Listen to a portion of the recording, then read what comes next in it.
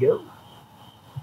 All right, well, welcome. Thank you for coming out tonight. This is the second lecture since we've come back from quarantine. This ArchiTalks here at Articulture is the second round of doing this. I did a lecture series called Architecture of the Umlauf, which ran from 2007 to 2011. And then I picked it up again here in 2017. So we're on almost our fifth year with a little bit of a hiatus in between. And I think this is the first time for Scott to be speaking. So thank you again for coming out. And we're going to hear from AFA now.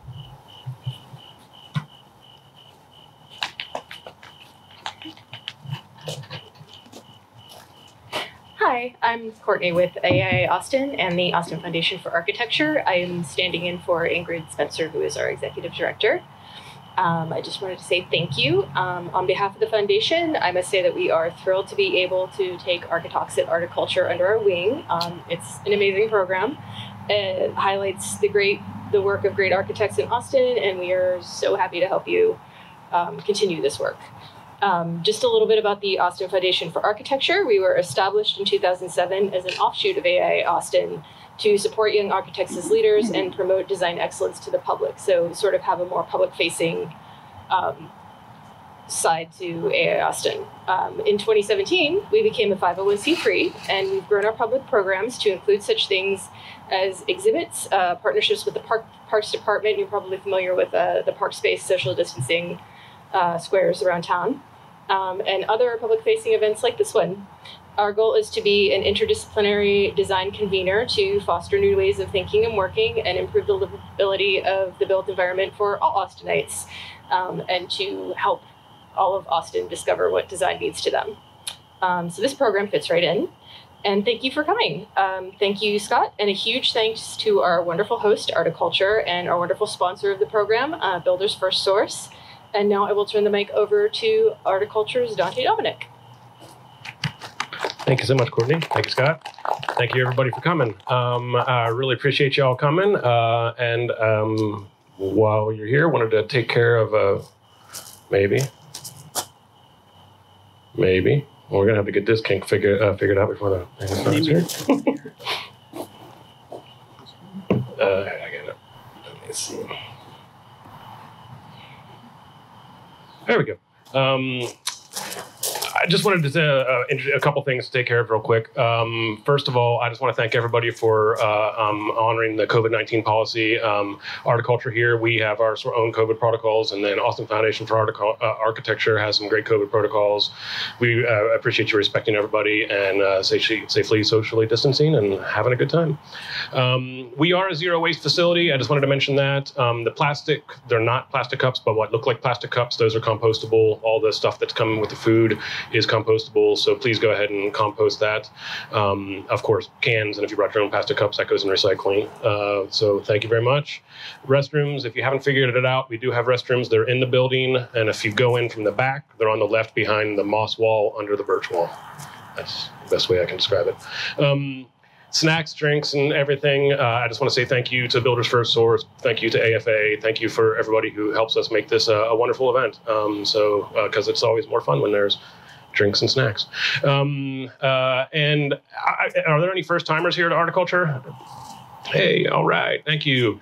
So if you're wondering kind of what we do, this is where I get the 1 minute to say who we are at Articulture. Obviously, we have a boutique and a plant nursery, but we do a lot more. We work with a ton of architects, a ton of builders, and doing a lot of custom projects. Usually I show like a living wall, because we're kind of known for living walls and stuff like that, but I thought I'd do something a little different. We had a 1.5 year hiatus, so we had so many projects to choose from, but I thought I'd kind of show one that's a little different and shows our kind of breadth, like the sort of like interior plantscape thing. We usually do, like I said, there's a lot of living walls that we're known for, but this is a little bit different. This is actually at the Amazon building in Domain 10. And this is on what floor? What floor? I don't know. But anyway, that's 7,000 pounds of sand and gravel that the team brought up there and did this whole like desertscape. The client wanted a Marfa desertscape thing, so that's what we did there. That kind of like the little Donald Judd inspired concrete blocks there that kind of came together. That tumbleweed, that giant tumbleweed, is one from Monique and I collected actually in Marfa, or just outside Marfa. There's sort of an aerial view of it. I don't know. I think it's pretty cool. That 7,000 pounds. How much do you think the concrete blocks weighed? Very light. That's actually, there was talk about doing concrete blocks, but Monique at the last minute decided to do sculpted foam instead. That was then kind of treated to look as if it was weathered and whatnot, so made it a lot easier to carry anyway. In the same project, some blackened steel that we do with like laser jet cutout that then became kind of planted walls that mirrored sort of like plants that were throughout the thing. I just, just a little different instead of showing the plant walls that we normally do. Thought I'd show that. But yeah, obviously, if anyone, we have a boutique. We do a lot of custom work for residents, for commercial projects, for a little bit of everything from a wide range. But next, I'm going to tell Wells. Wells is going to tell you about Builder's First Source.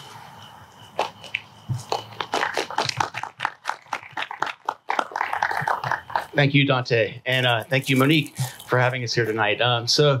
My name is Wells Mason, and I'm in a business development role for BMC, which is also Builder's First Source. The two companies merged January 1st of this year.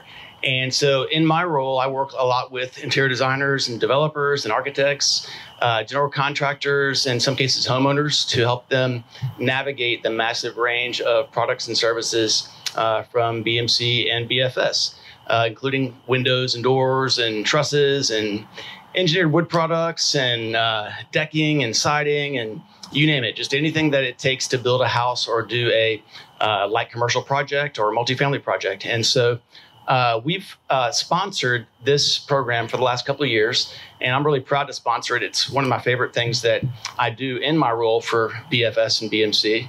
And I'm excited to hear about the project Scott's going to tell us about tonight. I've helped Forgecraft with some of their projects, and I've been to their office. They've got a great office on it's South First Street, and they're also very supportive of the arts community in Austin, and just a good group of folks. So I'm excited to hear this presentation tonight. Thank you, Scott, and thank you, AFA, for helping us pull this off. All right. I'm just going to do a quick intro of our speaker, because I know you came here to hear him and not us. Scott is one half of a partnership at Forgecraft Architecture. Rommel is the other one, and he was unable to be here tonight. Scott is a graduate of the University of Pittsburgh and has a Master's of Architecture from the University of Pennsylvania. He worked with Studer Rosenberg Architects in Philadelphia, and then for 14 years here in Austin with Dick Clark Architects. In 2013, Scott and Rommel joined forces to forge Forgecraft, winning several awards along the way and having been featured on the AIA Homes Tour in 2014. And I'm going to plug our Homes Tour again this year. It's a week from this weekend. It's the AIA 35th Anniversary Homes Tour. So if you haven't gotten your tickets, please do. And sorry, Scott, I didn't mean to steal your introduction to promote the Homes Tour. The name Forgecraft encompasses their design philosophy, harnessing the raw power needed to forge any building and honing the finer details then to craft excellence in human habitation. So I give you Scott Ginder. Thank you.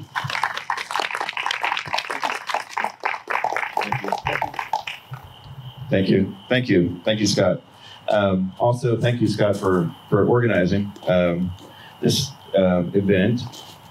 Also, thank you to the Foundation for Architecture for all you do to promote us architects, and also to Builder's First Source for the sponsoring, and absolutely for Monique and Dante for hosting this at Articulture. And I've known Monique and Dante for 20 years now, and it's so wonderful to see everything that they've accomplished here. So that's awesome. This is a beautiful place, guys. Thanks for having me. Can you all hear me okay? Okay. So I titled tonight's lecture, The Affordable, hoping to be affordable and the completely unaffordable. It's somewhat tongue-in-cheek to say completely unaffordable, but the reason I titled that is that we do a range of work with a concentration in affordable housing, and we also include custom home designs in there as well. And so for us, when we're designing an affordable housing project or a custom home, it scratches the same design nerve. And the reason is that we always think that when we're designing affordable housing, while our materials might be less expensive to deal with than when we're dealing with a custom home, we still have to use those materials in a unique and with intent is what I like to say. Likewise, when we're designing a custom home, you can take a very nice, expensive material and use it in a really boring sort of way, and so and when you do that, you don't necessarily extract the value out of a really nice material. So even when you're designing with more expensive materials, we still have to use them in creative and expressive ways. So, like I said, for us, it's still about the design intent and how we, as designers, go through our daily lives and want to strive for excellence in all those project types. So I'll get started here. So the affordable. So this is the first affordable project that I designed. And this was with Dick Clark Architecture. And this is for foundation communities. And foundation communities, if you don't know them, we're so fortunate to have them here in Austin. And designing the work with them is truly rewarding. And so Foundation Communities is a nonprofit. They design, or they develop housing using the affordable tax credit. And if you don't know anything about it's called the low income housing tax credit. And this tax credit is a way that the IRS actually helps fund affordable housing. And so the tax credit is bought by a large corporation who has a big tax appetite, and in return, a developer builds housing. And so this is a bipartisan a program at the federal level that has bipartisan support. And so it's a very successful program that was initiated under President Reagan. So in downtown Austin, this was a site that was just a block from the Capitol. This is 11th and Trinity, and this is 135 units of housing for single adults. And it was the first affordable housing to be built in downtown in 45 years. So we can see that we're now starting to really invest in the community with affordable housing. We all understand now, I think in Austin, that affordable housing is for those who are, it's our friends, our relatives, family, neighbors, who at some point in their life need a place to live that is less than, say, the market rate project that they might be next door. So when we design these projects, we're really looking at several things. We understand that people who live in affordable housing are going to spend more time living in the housing than, say, a market rate project. And so we want to make a place that attends to the social aspects of the people who live there, as well as design a beautiful project that sits in the middle of our community. So again, this is 135 units, and there's 2 levels of parking below it. And so some of the things that we're trying to do here, we're really trying to, I'll back up here a second, but there's somewhat of an educational component for the affordable work that we do.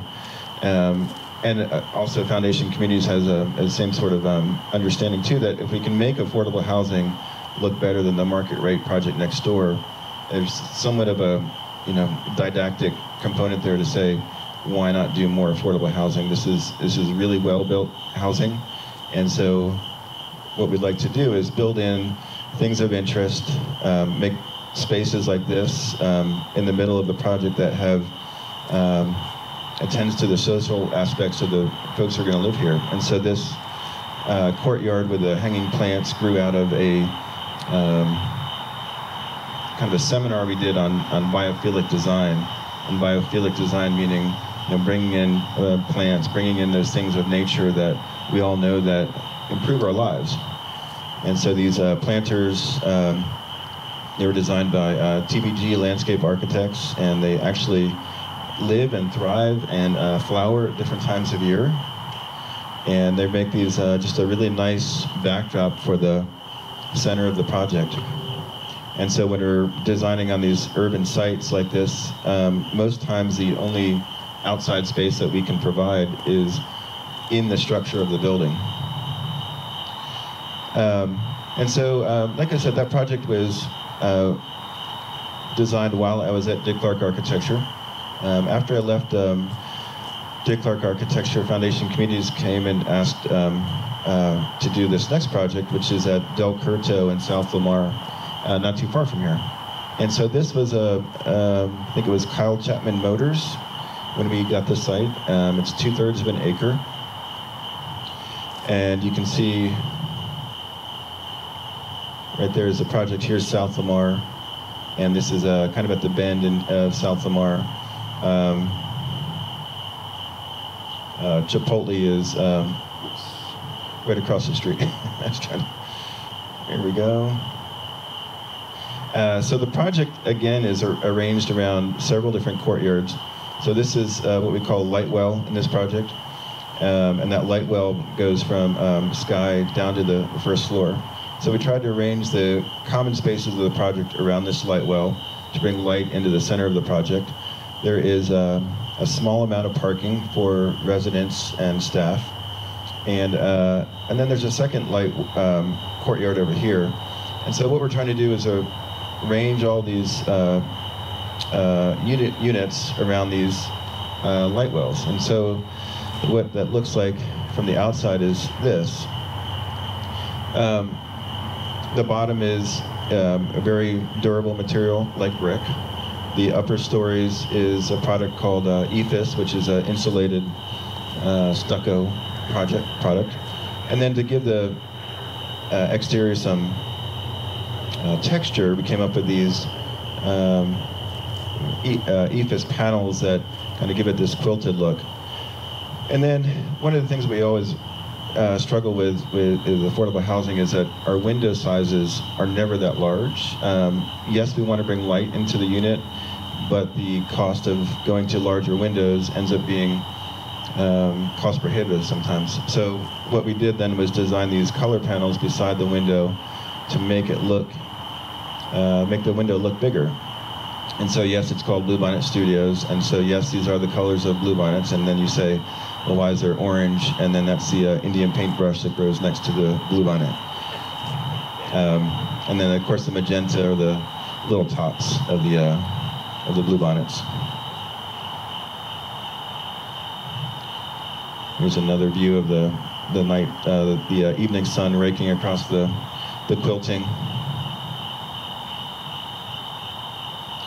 The floor plans for these projects are very efficient. So this is, as you can see, 30 by 14 feet 4.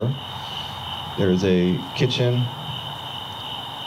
The bathrooms, we made every bathroom 100% accessible. So every unit is accessible, at least in the bathroom design. And then the kitchens are either accessible or adaptable. And then the units are, you have a living space, a bed space, and a little island, right? And so these units are, I think that equals 425 square feet, and everything is contained within that. And we also like to point out that while the units are small, the social areas of the building are big, and so we always want to, like I said, want to tend to the social needs of the folks who are going to live here. This is the light well in the project, so the circulation is exterior. And we like to do exterior circulation in these projects as opposed to kind of a long corridor. And we like to think that with these exterior circulation, it gives more opportunity for neighbors to meet each other. You can see this stair that goes up through the light well. One of the tricks that we like to employ is called active design, where the stair is presented to you before the elevator is. So you're more inclined to take that stair first rather than go to the elevator. And so we call that active design. It gives you a little bit more exercise within the building, but then it also gives you a little bit more opportunity to meet your neighbors as you're circulating through the building. And there's just another shot of the exterior. And I love this shot with the guy riding his bike down the street.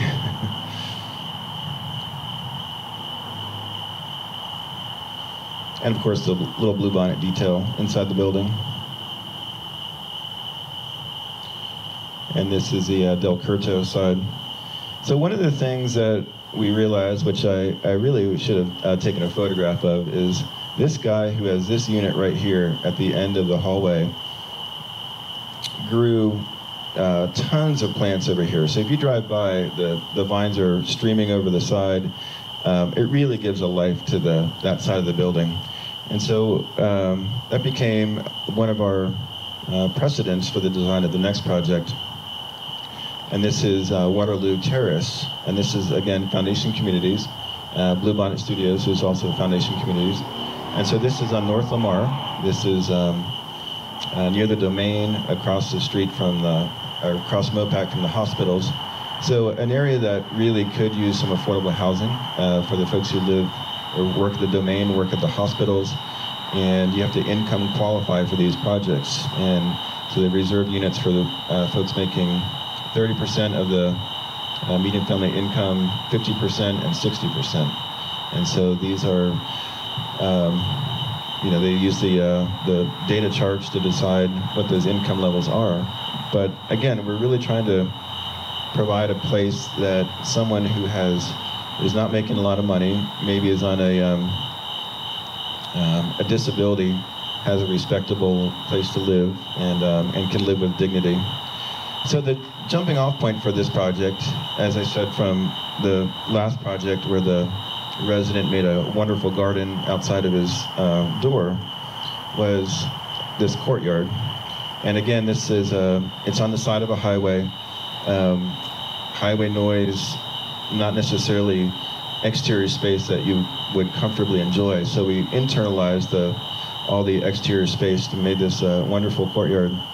And then we also, the jumping off point from the last project is we made these areas of an extended sort of extension of the corridor or extension of the walkway. And this is meant to be in front of, or meant to be an extension where these two residents here can have a chair, can have plants, can sit, enjoy the courtyard, meet their neighbors. And this is a balcony that we called a falcony, which is a front-facing balcony, which as we were designing this, I was watching Silicon Valley, and Dinesh showed up with his new Tesla and said it's got a front trunk. So that was where the name for the falcony came from. And so we really want to see these falconies used and made personal by the folks who live here.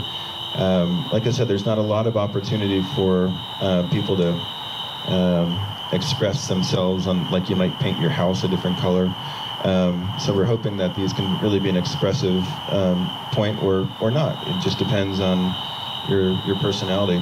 So the courtyard has a number of different social spaces, some small ones, some big ones, but we're really trying to attend to the social needs of many different types of, or a wide range of social experiences for the users. So you can see there's a community garden in the works.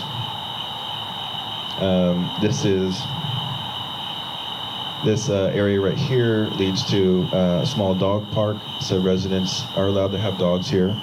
And so the dog parks are very, very widely used. And then, as far as the color concepts, we're trying to express the structure.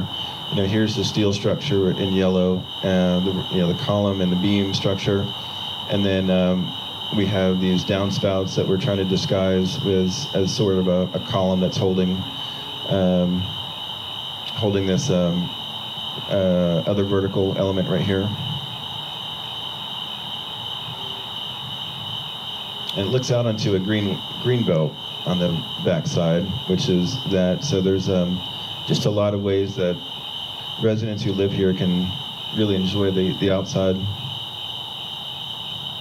The other thing that we did in this project was we used these rain gardens, and so this is all the roof water from the project coming into these rain gardens, and they kind of cascade from one rain garden to the next. So it's a way of treating the water on site, and also by planting plants that flower at different seasons. It's a way that the rain gardens can have a benefit for the users. So I'd like to speak about sustainability with the Foundation Communities projects, and they're some of the most sustainable projects that we do. they will own this project in perpetuity, and so that they also pay all of the electric bills and water bills for the residents who live there. So there's a built-in incentive to keep your energy costs as low as possible. And so in our market rate projects, if it's an apartment building, it's probably sold in the first 5 years. And so there's very little incentive for the developer to invest in those long-term life cycle costs that will save money over time. But if you're selling the project, it's hard to convince them that it's to their benefit to provide more efficiency in the project. So it's a really great thing with foundation communities is that we get to really research and really, I think, press the issue as much as we can. And then we also like to say that the knowledge that we gain through doing these projects with them allows us to go to the next market rate project and maybe try to move the needle a little bit further with a developer who might not be as open to some of the sustainable ideas. So the sustainable ideas in the project, they go through a lot of things. I mean, there's the LED light fixtures, the simple things like that, but one of the most important things is getting the mechanical system to a point where it's a very efficiently operating system. And so with the mechanical system, we're looking at ways that benefit the comfort level, the thermal comfort of the folks who live there, but also give them a place that operates very efficiently. And so when we're talking about sustainability, we're not just talking about recycled materials or LED lighting. It goes very deep, and it's a great challenge to work with foundation communities and really take a deep dive on those things. And so I don't have a final front picture yet, but this is a rendering of it, and it actually turned out much like this. So we have some stucco with these yellow kind of stripes inserted in there, hardy siding, some blue stucco, and then this is a tile from Erin Adams. Erin Adams is a local tile maker, and she supplied us with a really beautiful tile to put right by the front door. And so I like to say that it's a big, long building with a 3-story facade that might be mistaken for a single-family house. It's a very sort of understated facade. Planet K store. And this is a half-acre site, and the half-acre site came with 2 beautiful live oaks. So both of these, it's a 31 and a 33-inch live oak.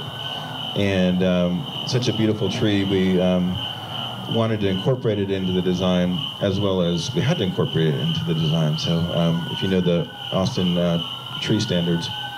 So what our solution for this was to use the 2 trees to be a connection point through this breezeway for the outside social spaces. And so we have some of the common areas over here. So this is, we come into the front door over here, and everyone who passes through here has to come in through the front door, through a front desk. So they'd like to control who goes in and out of the building.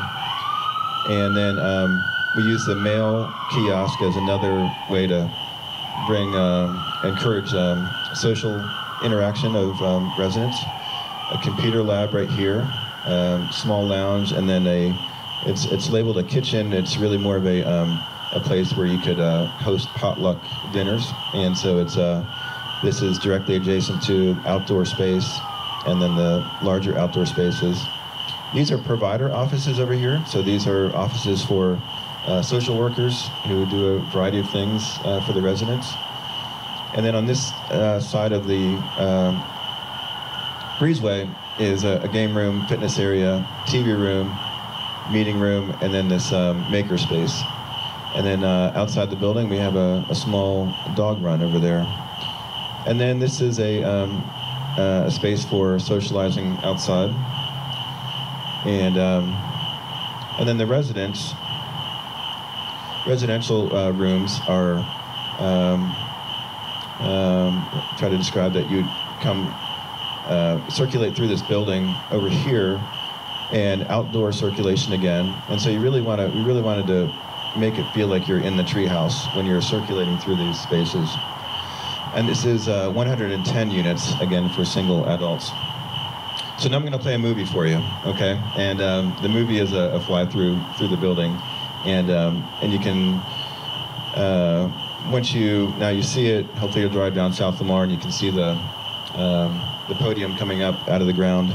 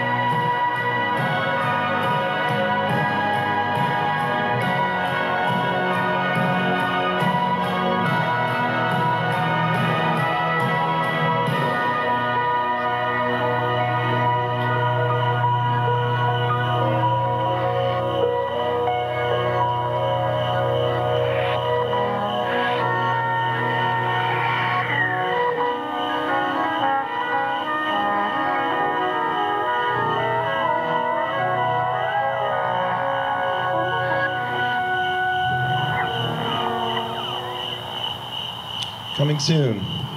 Should be open by the end of next year. Okay, so wanting to be affordable. and this is our work in modular construction. So I call it wanting to be affordable because I want it to be affordable. Our first foray into modular housing was for affordable housing.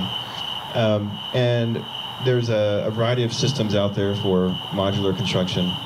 And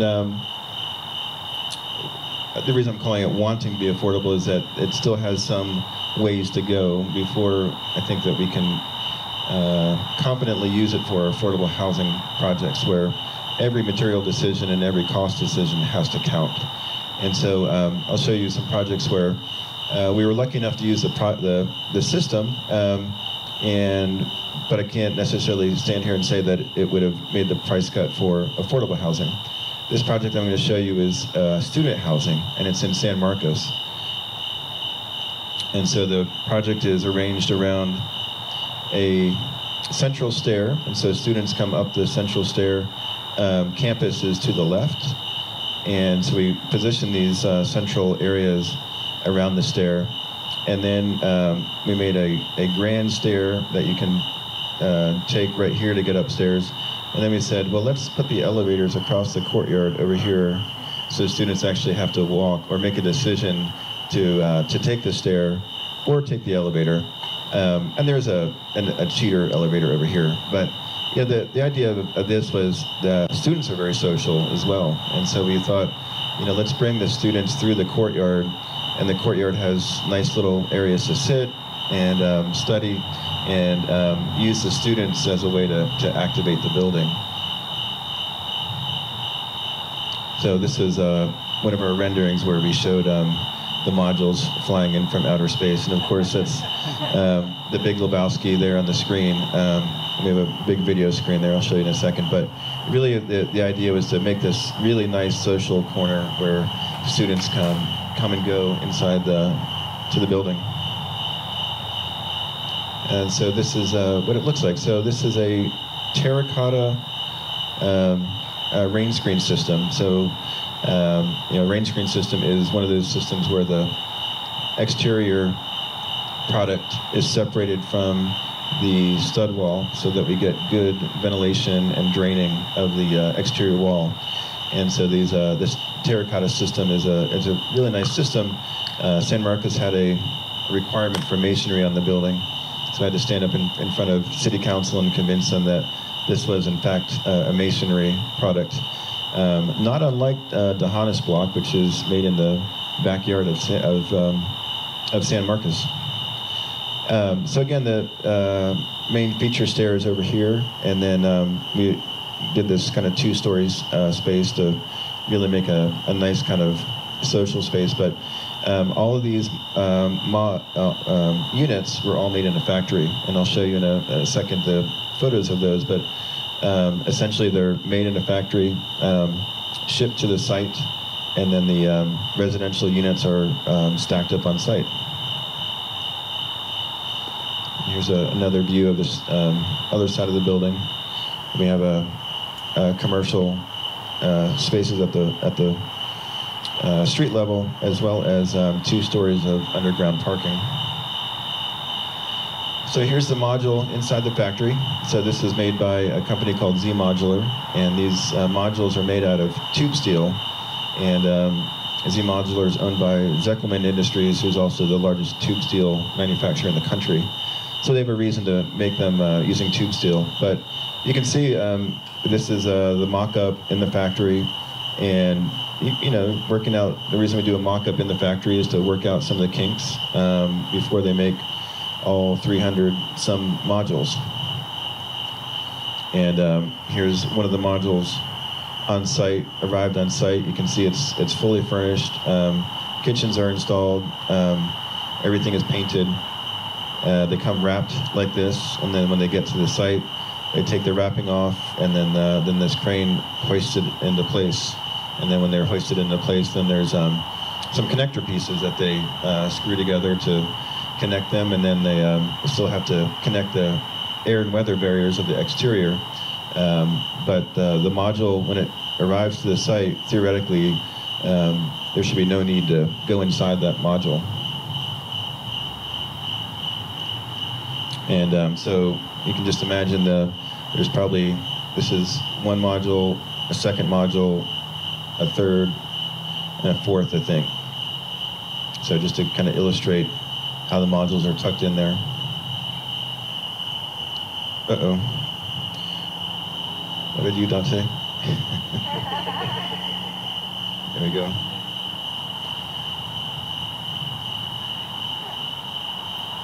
And again, this is inside the courtyard where we have these benches and as much greenery as we can. And again, here's the stair that we want you to take. And then behind us would be the elevator. So students walk through this courtyard to access the elevator. And then we try to make these big kind of oversized stairs for students to sit on. And they probably all beat it to hell by now, but hopefully we made it bulletproof. So there's the screen where the Big Lebowski was showing.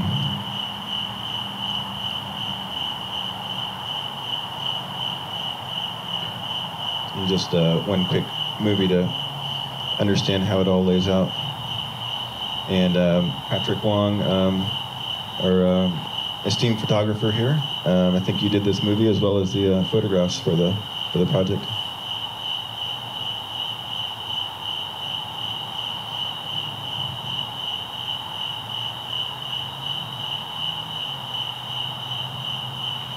So we use the same Z modular system then for two offices for steel companies.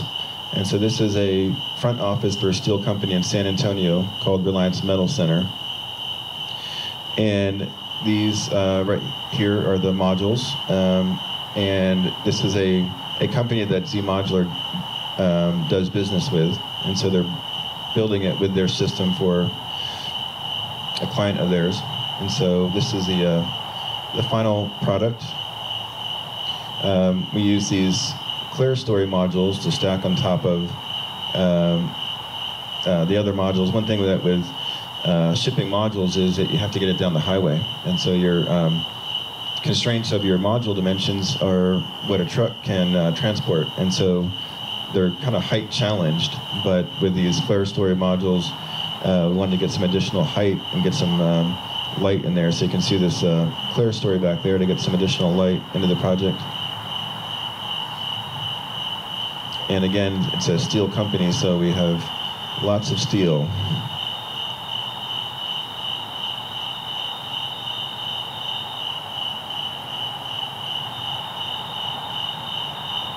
And here's one of the modules in the factory, and their factory is in Killeen, Texas. And here you can see the extra height that we got by stacking an extra half module on top. So then we did this almost the same thing in Riverside, California. Another related steel company called Crest Steel. This building's so huge that a train drives through this building over here. And this is a front office. And so I actually got licensed in California for this project. And I didn't quite know what I was getting into when I said, yeah, I'll just get licensed in California. And boy, that test in California is a doozy. Every other state, you just pay some money and wait 3 months for your license. But man, this test had me scared. So again, we're doing some things that we might not otherwise do on projects, knowing that we're working with a steel company and we have access to all this steel. So we made these screen panels and then had this bright idea to laser cut the tube steel to get these sort of geometric or wavy kind of shapes across the front of the building. This is a zinc panel. And this is Riverside, California, so it starts getting into the desert climate there. I thought it was incredibly hot and dry there. So that the screen panels are intended to screen the glass of the office. And these are the modules in the factory. So you can see the module demarcations here.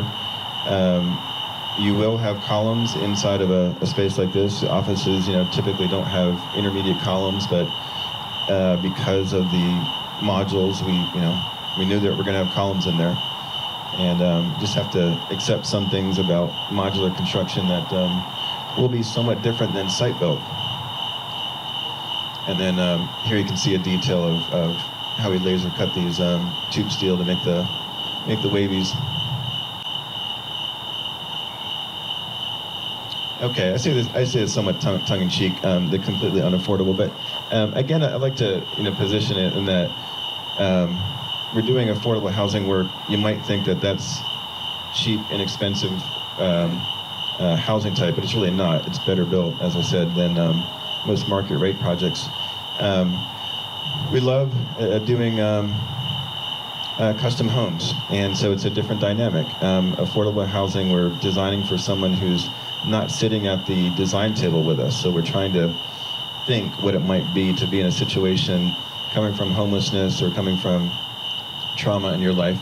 When we come to designing a custom home, we're working with a client, obviously, and so they're at the design table with us, and they are really guiding us through the project. And so it's always a collaboration with an owner to design their dream home. And so in this case, this was a house for a couple with 2 daughters who are about to start college out on Hamilton Pool Road. So in this case, it's a 5-acre site. They have a pretty wide range of views out of the house. But in this case, it ended up being somewhat of a farmhouse style. They came to us with a much more traditional kind of set of design characteristics, and through the process, they had so much fun doing it that they really ended up pushing they came to us midway through the process and said, we want to go a little bit more contemporary with this. And so it was a chance to take it to a slightly different direction. So you can see it's a large site with an equestrian barn to the side.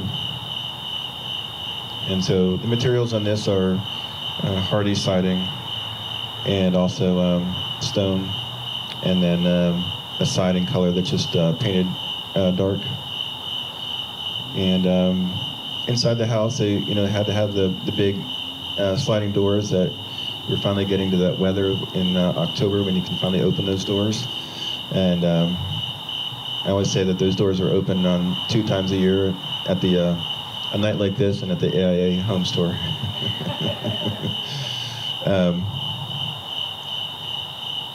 Just another view of the courtyard. We in Texas, we tend to always put the pool right at the edge of the patio. And these owners grew up in the Northeast, and they said, no, we want grass between the patio and the pool. And it's something that we do see when we look at architecture from Northeast. And I grew up in the Northeast, and that was always the way it was the pool was separated from the house. But so many of our projects, we end up with the pool being situated right next to the courtyard. And there's a view of the bedroom. And they've got this backlit stone. I think it might be onyx. Not quite sure. So this is a project. Trey Farmer in my office, and Adrian. There's Adrian. Did for themselves, and so this is in Clarksville. And so this is a bungalow that they renovated down to the stud, and so this is a really special house in that. When it's beautiful, but it's also a certified passive house. And so part of our sustainability drive is to be a leader in the passive house movement. And some of the things that Trey did here was that I know that he was, or let me back up, as part of building in this climate zone, we tried to seal out all the air from the outside. We know that the outside air has lots of humidity in it, plus heat, and so if we can keep that air out, our air conditioning system can function more efficiently. And so Trey was convinced that he could keep the air out just by sealing really well all around the house. And Adrian, as you know, you spent 3 weeks chasing leaks around in the house. And he came to the conclusion that the best way to do it was with a product called Aero Barrier.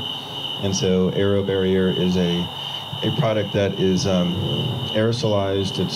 It's kind of like a reverse blower door test where you actually negatively pressurize the house, send this aerosol into the house, and it finds all of the nooks and crannies of leaks in the house that are flying outside to the outside air. And so it actually seals those leaks. And so in a matter of, I think, 3 hours, he got down to a really low level of air leakage. And so that's part of one of the things that we do for a passive house project is it's air sealing, it's window selection, mechanical selection, and those are some of the key things for that. And then just a lot of effort spent with the contractor to really construct it in a way to keep that air out. And again, this is in Clarksville. And Adrian is the interior designer, studio firm, and did just a wonderful job with their house.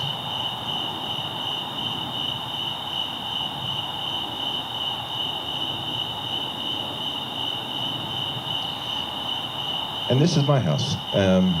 So I like to say that, you know, working on your own house, it's like a laboratory. My wife loves that it's a laboratory. She doesn't really, but for me it was, because I did learn a lot. And I did this house in 2013. Matt Reisinger built it, and if you ever want to know anything about construction or building science, you probably Googled a Matt Reisinger video, and he showed you how to do something. And so while this isn't a Passive House certified project, we did a number of the same things that Trey and Adrian did in their house. But I think one of the substantial things to point out is that in 2013, we didn't have access to the aero barrier product. And so air sealing was still a very cumbersome kind of thing to do. And so we built it not with as tight as Trey's house, but with a lot of the same mechanical system selections that we're doing on highly efficient homes. And so my house is in Cuernavaca, which, if you know Cuernavaca, it's a kind of a eclectic community. Eclectic in a good way. It's kind of like the South Austin of Westlake, I like to say. And so I'm using ethos on the siding. Again, ethos is insulated stucco product. And then the wood siding has insulation behind it as well, so cavity insulation and exterior insulation. You can see the mechanical system is the VRF type, which is a variable refrigerant flow, which is very efficient.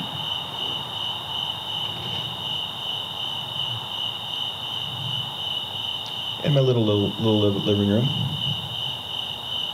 And the booth that my wife insisted on, that had to be like what year Thunderbird? Like a 64 Thunderbird.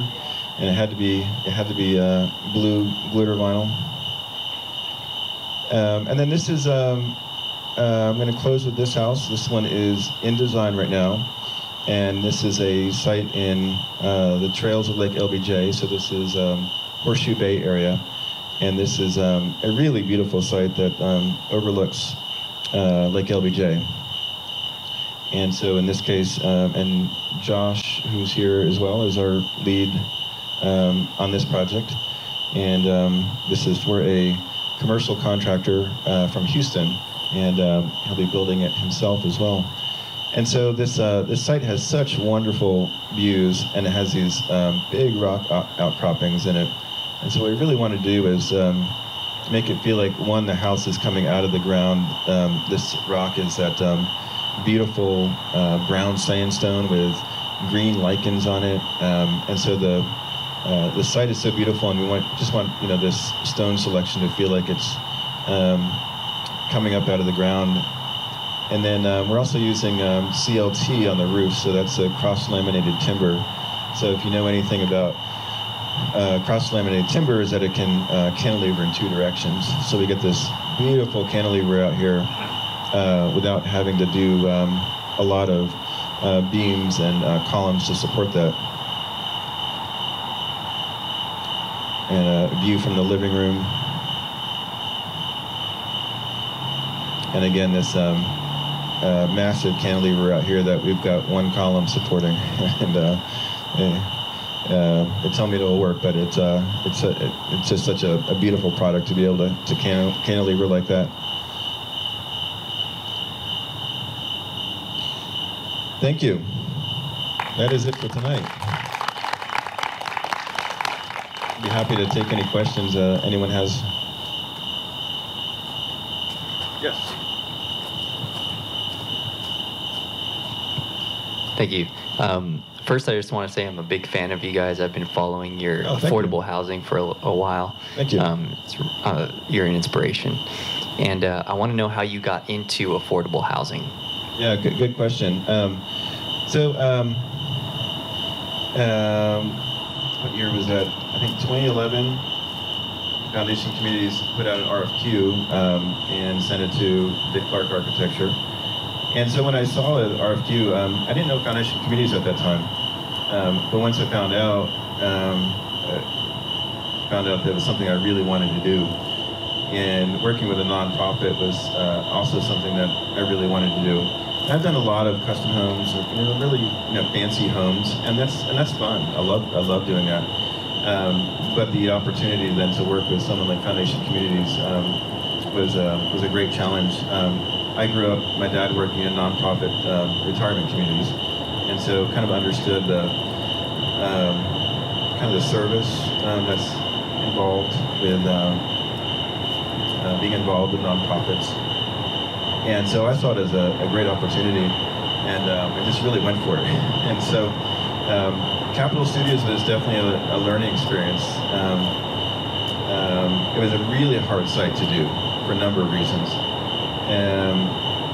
But kept at it. I was fortunate enough that they asked me to do the next one, which was Bluebonnet Studios. And I think that our office, these are really special projects. Every time we work with Foundation Communities, it's a chance to improve on the last one, take it to the next one, understand some new things. We're designing another one with them right now on Parker Lane called Parker Apartments, and that's a family property. And so we're researching what trauma-informed design means. And so trauma-informed design means you name it, coming from a wide variation of your backgrounds, some cases from people experiencing homelessness or trauma in their life. And then what does that mean for design, and how can anything from locating a mailbox kiosk help inform trauma-informed design, and then make a circumstance easier for a resident. And so as we've done more projects with Foundation Communities, we've done others now.